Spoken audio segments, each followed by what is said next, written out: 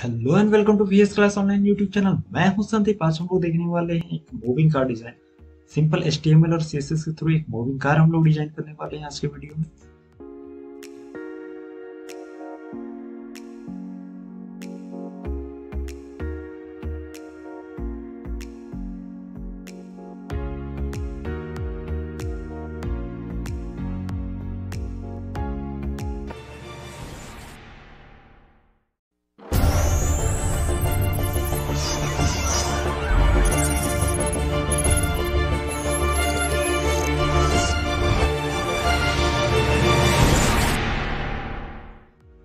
यहाँ पे मैंने खोल रखा अपना VS कोड एडिटर और यहाँ से हम लोग डिजाइन करने वाले हैं एक मूविंग कार को।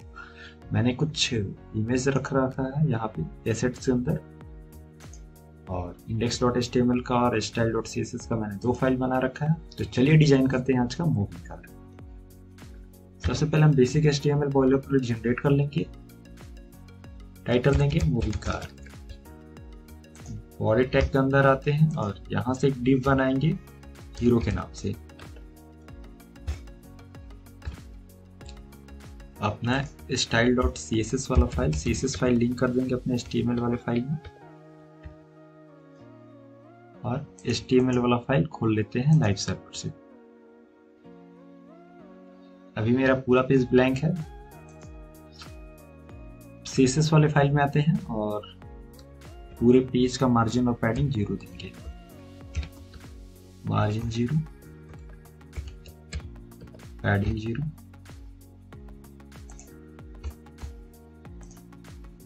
अब जो मैंने डिव बनाया हीरो के नाम से, अब इसको डिजाइन करेंगे।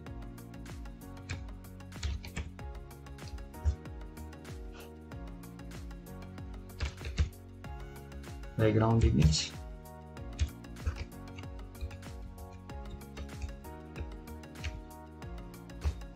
यहाँ बैकग्राउंड इमेज ले लिए। Height 100 VH, width 100%, background position centre, background size cover,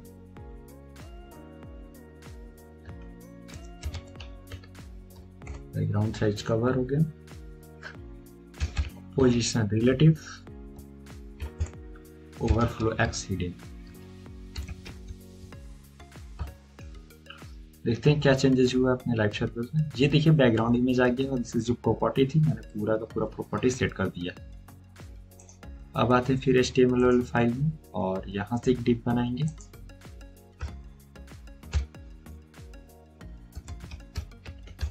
highway के नाम से।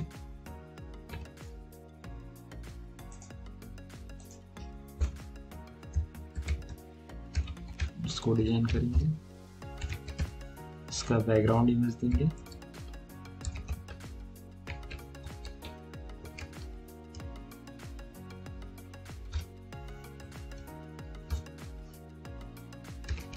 Background repeat x,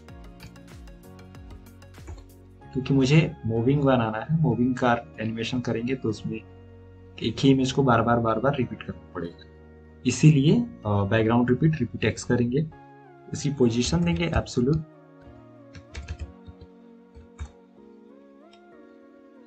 height 200 pixel,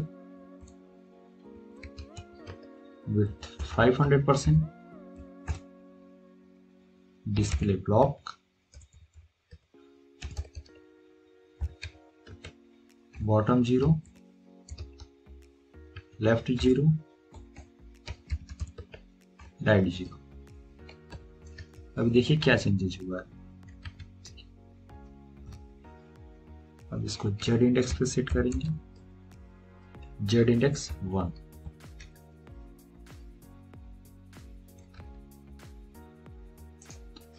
अब इसको एनिमेट करेंगे तो उसके लिए लिखेंगे एनिमेशन। एनिमेशन का नेम होगा highway. 5 second, linear, infinite.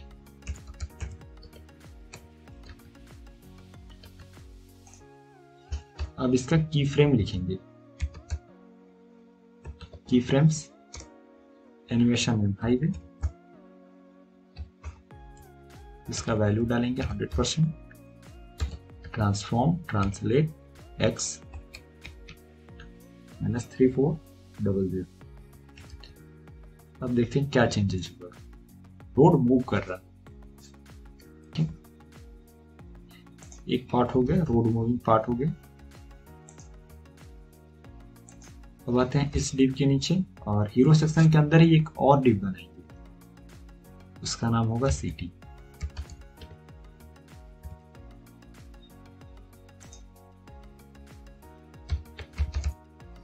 Class name city, इसका भी बैकग्राउंड इमेज लेंगे।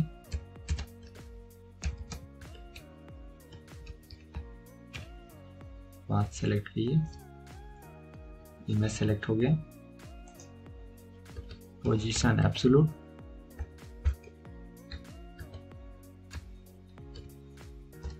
Background repeat x, height 250 pixel, width 500%,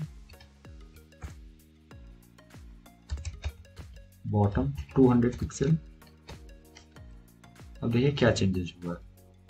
मेरा सिटी भी आ गया और इसको थोड़ा सा और डिजाइन करेंगे हम लोग। लेफ्ट से भी 0 कर लेते हैं, राइट से भी 0 कर लेते हैं।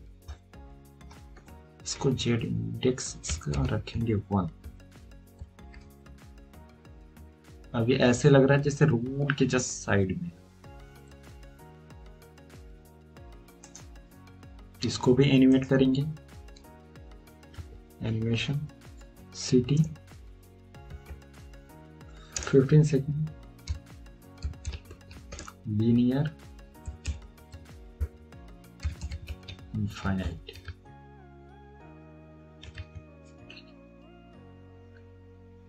अब एनिमेशन का की फ्रेम्स देंगे, की फ्रेम्स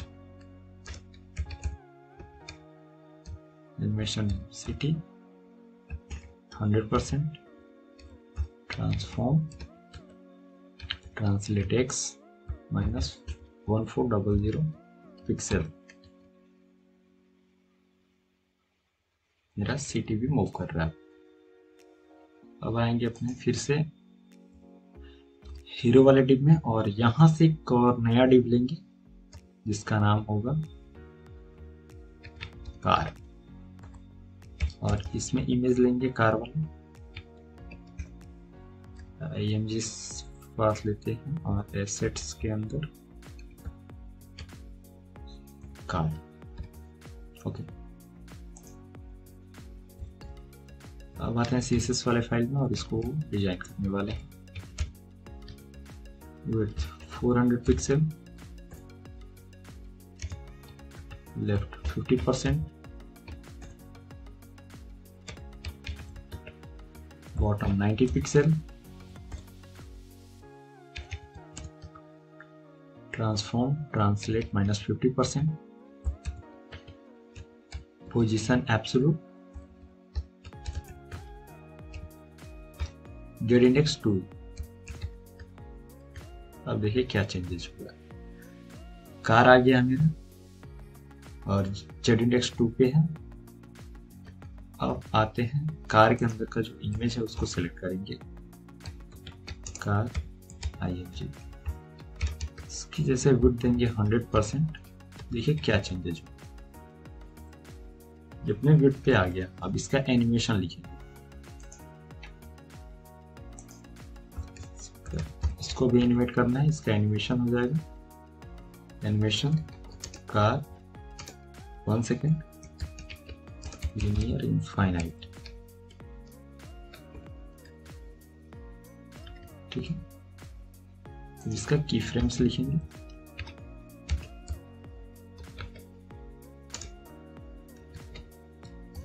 कार 100%, ट्रांसफॉर्म, इस बार ट्रांसलेट y करेंगे और -1 पिक्सल।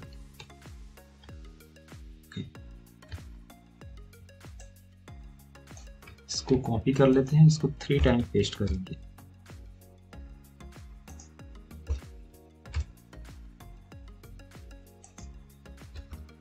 इसको 50% कर लेते हैं, इसको 0% और 50% वाले को +1 कर देते हैं।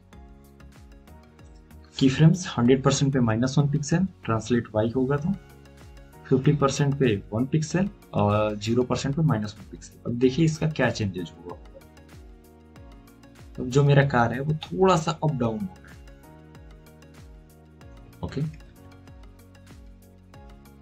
फिर आते हैं HTML वाले फाइल में, एक और डिव बनाते हैं व्हील के नाम से। इसमें भी इमेज फाइल लेंगे,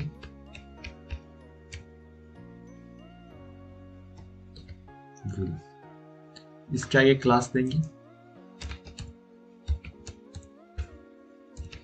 बैक व्हील। इसको कॉपी कर लेते हैं और एक बार और पेस्ट कर देंगे, क्योंकि मुझे 2 व्हील चाहिए, एक बैक के लिए एक फ्रंट के लिए। इसका क्लास कर देते हैं फ्रंट व्हील। अब आते हैं CSS वाले फाइल में और यहां से लेंगे व्हील, लेफ्ट 50%। अभी कुछ भी डिजाइन नहीं हुआ, जैसे व्हील वाले सेक्शन को डिजाइन करेंगे, left 50%, bottom 178 pixel, transform, translate x -50%, transform, translate x -50%, position absolute, dead index 2। दोनों व्हील आ गया है और दोनों व्हील सेंटर में आ गया है। अब इसको इसके जगह पे फिक्स करना है।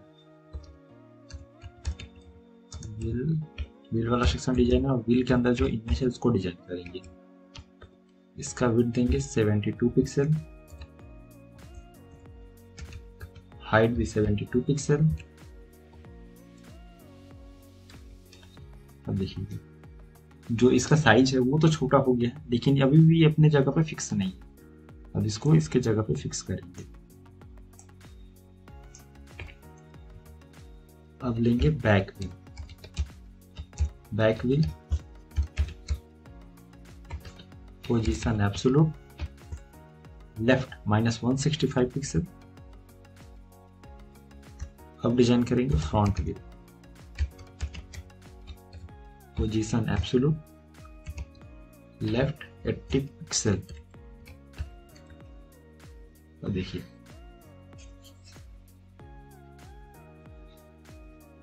व्हील फिक्स हो चुका है अपने पोजीशन पे। अब इसको एनिमेट करना है। व्हील एनिमेट करने के लिए व्हील वाले से यहाँ पे आएंगे और यहाँ से एनिमेशन लिखेंगे, व्हील 1 सेकेंड, लीनियर, इनफाइनाइट। यहाँ से की फ्रेम्स लिखते हैं,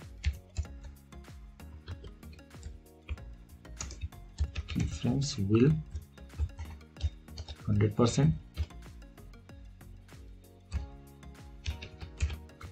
ट्रांसफॉर्म, रोटेट 360 डिग्री।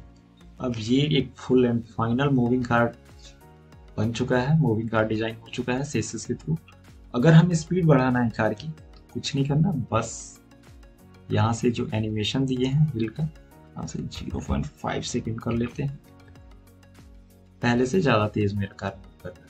अगर इससे भी तेज मूव करवाना हो, कुछ नहीं करेंगे, 0.1 सेकेंड कर देंगे।